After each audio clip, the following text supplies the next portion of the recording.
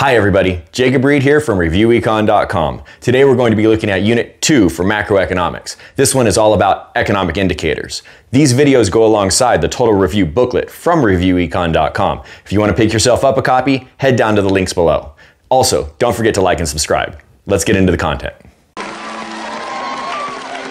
The first thing we're going to do is look at the circular flow model of a free market economy. We have two economic actors. We have households and businesses. We also have two markets within this circular flow model. The first one is the product market. In the product market, businesses are providing households with goods and services.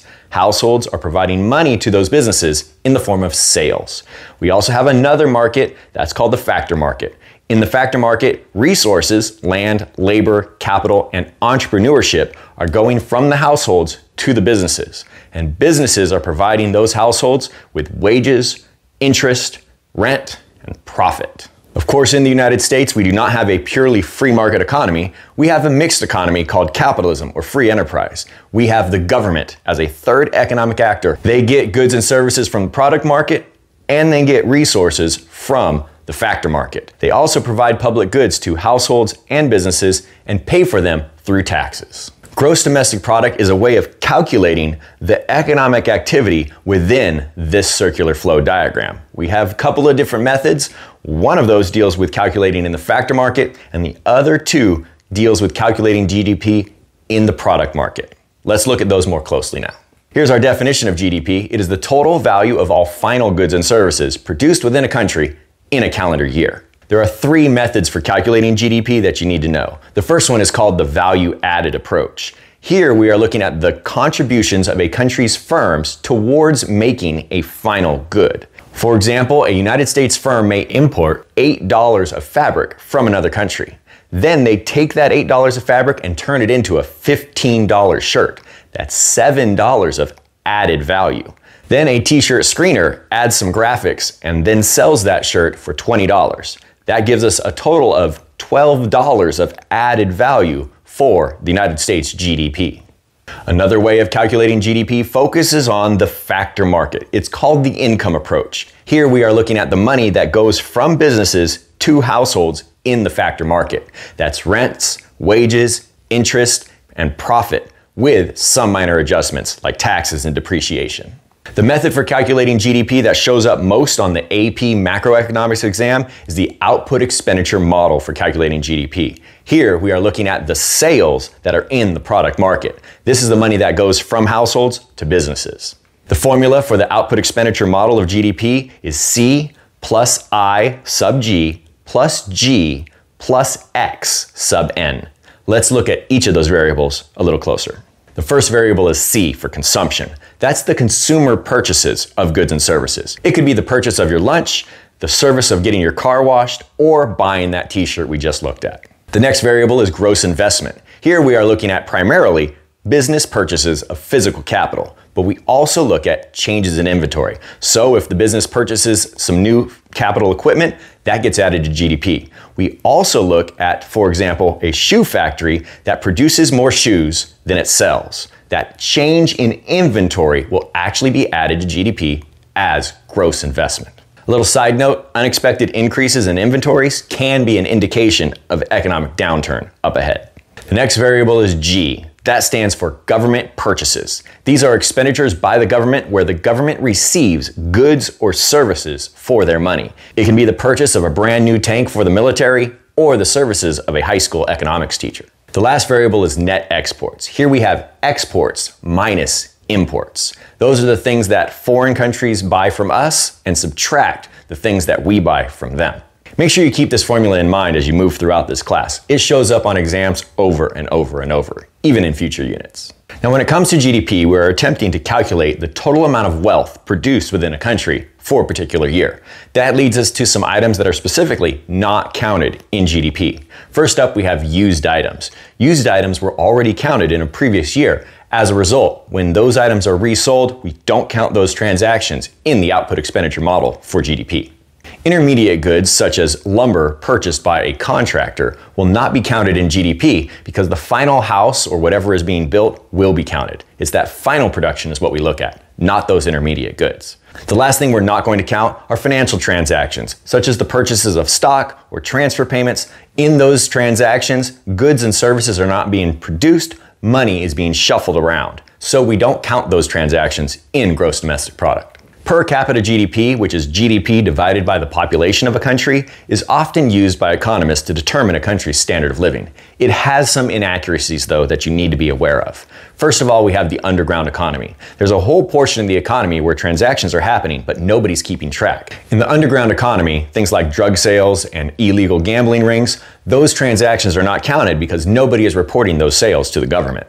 The next inaccuracy we have is home production, sometimes called non-market activities. If you cook your own food, we don't count that in GDP. It only gets counted in GDP if you go to a restaurant and purchase food that somebody else prepared. The next one is bads counted as goods. Sometimes pollution or natural disasters occur, and the cleanup efforts are counted as a positive in GDP, making it appear as though those disasters were better for the economy. The final limitation about gross domestic product when being used as a measure for standard of living is the distribution of income.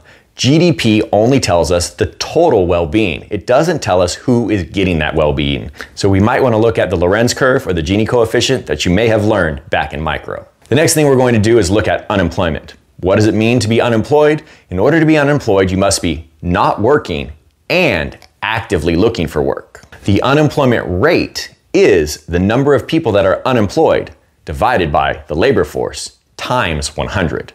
The labor force that we're dividing by is the unemployed people looking for work and not working, plus the employed people. The labor force participation rate is the percentage of citizens that are part of the labor force. To find that, take the labor force, divide it by the civilian population, and times that by 100. Keep these formulas in mind for your next test. The unemployment rate has some problems when it is used as the sole indicator of what's going on in a country's labor market. The first reason is discouraged workers. Those are workers that don't have a job and aren't actively looking for a job. Since they aren't looking for work, they are not part of the labor force. If unemployed workers become discouraged workers, the unemployment rate falls even though those workers didn't find jobs. The second problem is underemployed workers. That's part-time workers looking for full-time work. They are counted just like anybody else who has a job. So there are three types of unemployment that you need to know. The first one is called frictional unemployment.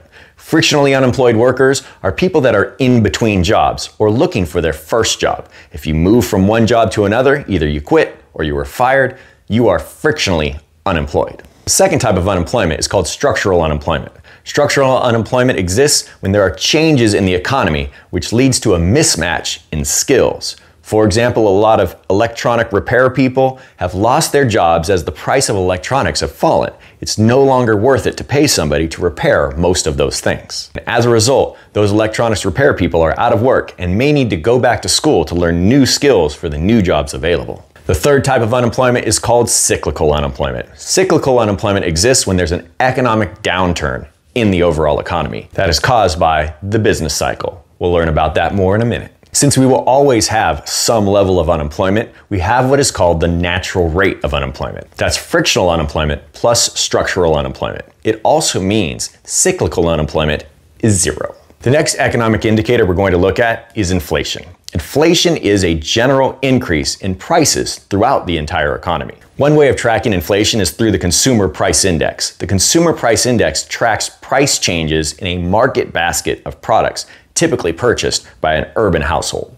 The other method of tracking inflation that you need to know on your AP Macroeconomics exam is called the GDP Deflator. That tracks price changes for all products within an economy. We're going to look at calculating and using a GDP deflator first, and then we'll get to the CPI. The first thing you need to do to calculate a GDP deflator is calculate nominal GDP. Nominal GDP means GDP that has not been adjusted for inflation. In order to find nominal GDP, you find the value of the current year's goods using the current year's prices. First, we're going to calculate the nominal GDP for 2010. We have 2010's quantities and 2010's prices. This is for a fictitious economy that only makes lamps and bookshelves.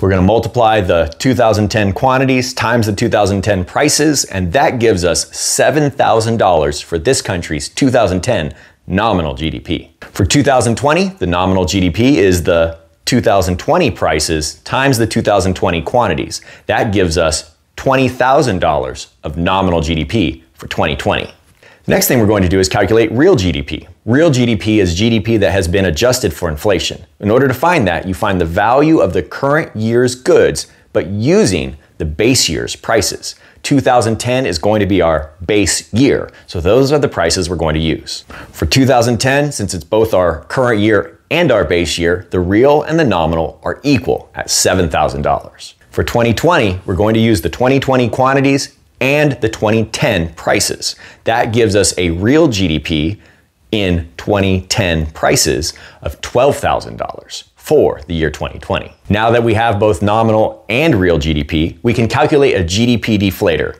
In order to find that, you take the nominal GDP divided by the real GDP times 100. For 2010, since our nominal and real were the same, that gives us a GDP deflator of 100. The base year will always have a GDP deflator and a CPI equal to 100. For 2020, we're going to take the $20,000 of nominal GDP and divide it by the $12,000 of real GDP times 100. That gives us a GDP deflator of 166 2/3.